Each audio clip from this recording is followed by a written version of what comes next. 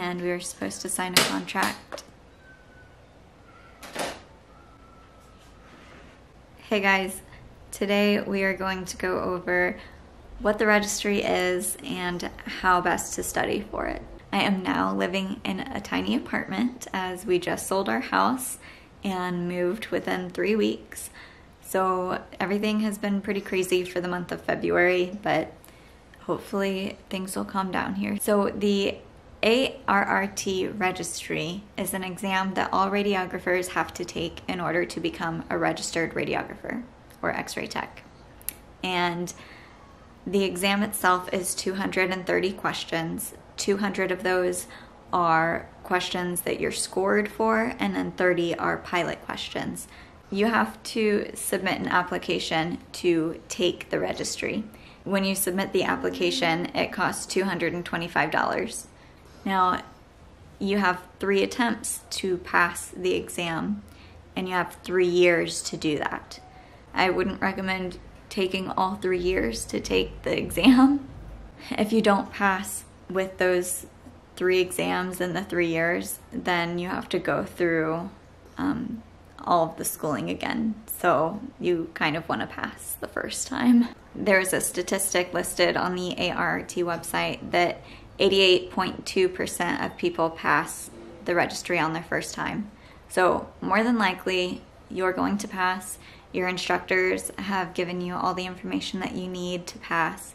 It's really up to you to retain that information and do your part, but they try to prepare you for success, because if you don't do well, then their numbers for the school don't do well. It's not a good look on anybody if you fail. There are 4 different sections that are tested on for the ARRT registry. The first one is patient care. There are 33 questions in that category. Second is safety. There are 50 questions, so 1/4 of the exam. Image production is 51 questions, and procedures are 66 questions, which is good because you're probably the most familiar with the procedures as far as positioning and exams, because you spent so much time on that. You're in clinicals.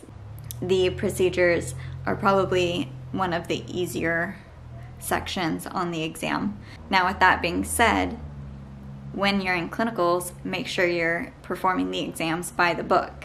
You might need to review the procedures. If you kept your notes through school, which I hope that you did, I would look back to see what you scored highest on and what you scored lowest on, and then review more of what you scored lower on. So if you were really poor in your image production, if physics really threw you off, if technique is not your strong suit, if word problems are going to be the death of you, then definitely spend most of your time focusing on that. Okay, sorry about that. My daughter woke up and I got her back to sleep, but we'll see how quickly we can run through this. There are 2 books that you can use to study for your registry. The book that I used is Mosby's Comprehensive Review of Radiography. With the book, it comes with an access code, so if you work best with an online module, then you can go online and take quizzes through that. But I think that that prepared me very well for the registry. The other book that was recommended to our class is the McGraw-Hill Review, and that is a yellow cover book, whereas Mosby's I call the blue book. And I would say that the yellow book is a lot more challenging, so I think that it's good for testing your knowledge and seeing what you can work on. So I can't say what is on the registry, but I can say how I felt about it.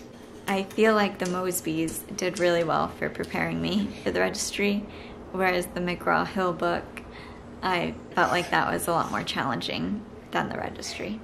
So you can take that for what it is. You have 3 hours and 50 minutes to complete your exam, and I felt like that was plenty of time for me to go through everything. You will be given a calculator and a wet erase board and marker to make any notes. So if you have anything that you want to remember, look over it so that as soon as you get that board in front of you, you can brain dump anything you want onto the board so that you don't forget throughout the duration of your test. So I think that's the biggest tip that I have for the actual test.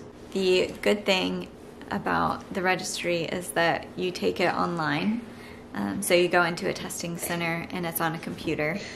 And once you click submit, then it'll give you your preliminary test score.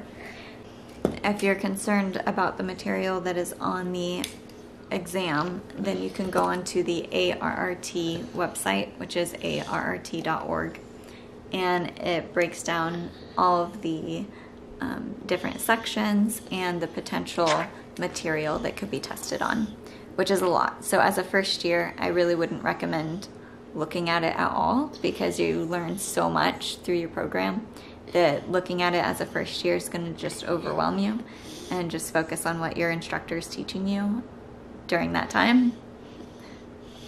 As a second year approaching your graduation date, then definitely look through that and see what you might have forgotten about, what you've never seen before, or what you don't think that you've ever seen before. You should definitely go back and look at that. All right, guys, take a deep breath. You've got this. You've studied for 2 years now, and all of the information is up there in your head somewhere.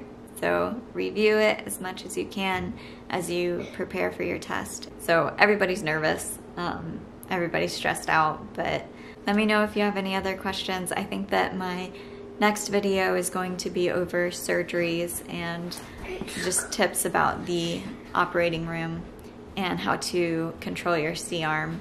Over the past 6 months, I've gotten a lot more experience, and I just wanted to share some tips because I've gotten some compliments from surgeons. So whatever I'm doing is working, and I want it to work for you too. All right, good luck on your registry, and I hope that you guys have a good day.